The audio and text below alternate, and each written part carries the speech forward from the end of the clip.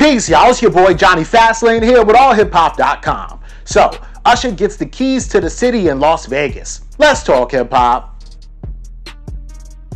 Alright, yo, this situation is crazy, right? Because Usher just got the keys to the city in Las Vegas, and he got his own day, 10/17, right? So October 17th is just not Gucci Day in Atlanta.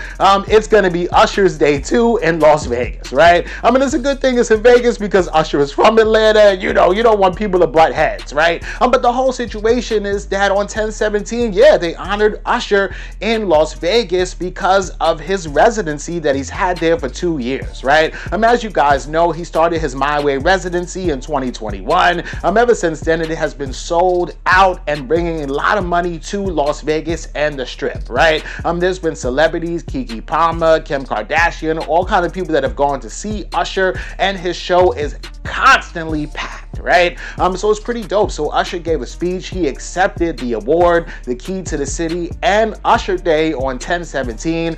He also said it's crazy how we bought this thing from a small residency to the Super Bowl, because you guys know the Super Bowl will be in Las Vegas this year, and Usher is going to be headlining the Super Bowl. I mean, who else would do it, right?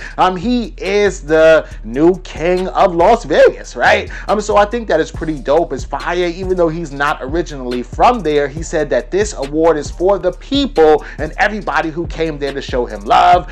He also said that, he feels brand new, like it's a resurgence in his career. It surely damn is. And yeah, let me know what y'all think about this in the comments.